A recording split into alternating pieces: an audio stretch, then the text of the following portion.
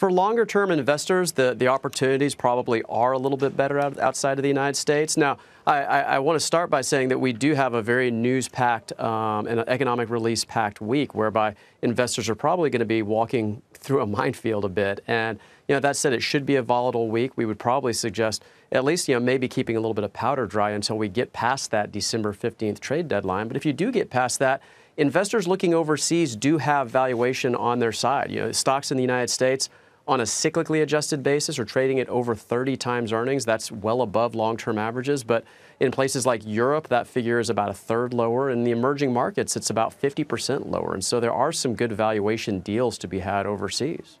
Kevin, taking into account economic data with the ECB, the Fed this week, with 6 days to go till that December 15th trade deadline, is it best to look for opportunity outside the U.S.? Yeah, we still tend to favor U.S. at least through the first 2 quarters of next year, thanks in large part to the strength of the U.S. consumer. As we've seen thus far, we saw another record Cyber Monday.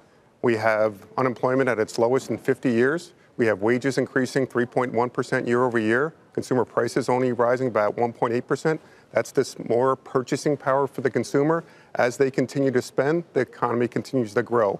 Overseas, we don't know who's going to replace Angela Merkel. We don't know the future of Brexit. There's a lot of uncertainty overseas right now, not to mention what may or may not happen on December 15th. Kevin, you cite that fear of missing out is one of the reasons you think the market may be propelled higher. In other words, individuals will eventually come in and say, I got to go in.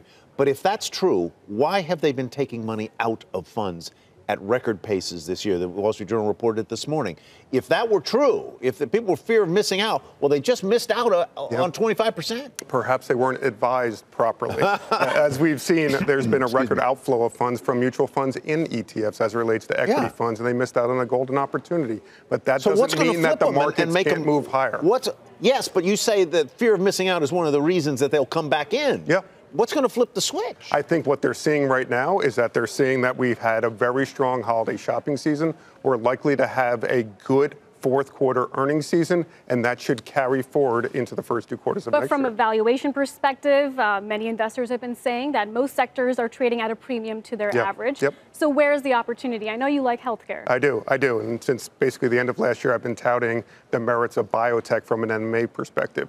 We just saw Novartis announce that they're going to take over the medicines company. 2 new announced deals this morning, on top of the 16 other M&A deals that have been announced already in 2019. I think that's the opportunity for alpha or upside potential in the markets right now. There are only 2 sectors that are undervalued right now from a valuation perspective. That's energy and financials. But we like biotech from an M&A perspective.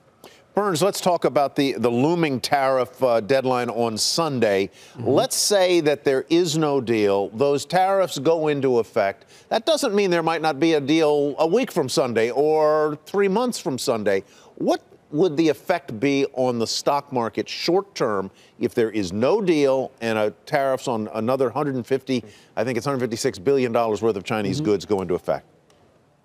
Yeah, I would argue that the markets have gotten a little bit ahead of themselves with respect to pricing in a success and with a phase 1 deal, and they really haven't priced in these List B tariffs. Now, a lot of the trade news over the past several months has been very trade on, trade off, risk on, risk off. There's been a lot of noise out there, but this is something pretty important. December 15th is definitely an important point because of the fact that the consumer hasn't been drawn into the trade war thus far, whereas these are tariffs on things that we buy every day: sneakers, iPhones, laptops. And bringing the consumer in, especially in time for the holidays, really could take a bite out of consumer confidence. The U.S. consumer has been the one pillar carrying the global economy. I like to say they're like the Tom Brady of the global economy. They never retire, and they keep carrying the team. But I think that if one were to mess with the U.S. consumer, which these List 4B tariffs might do, that could prove to be sort of the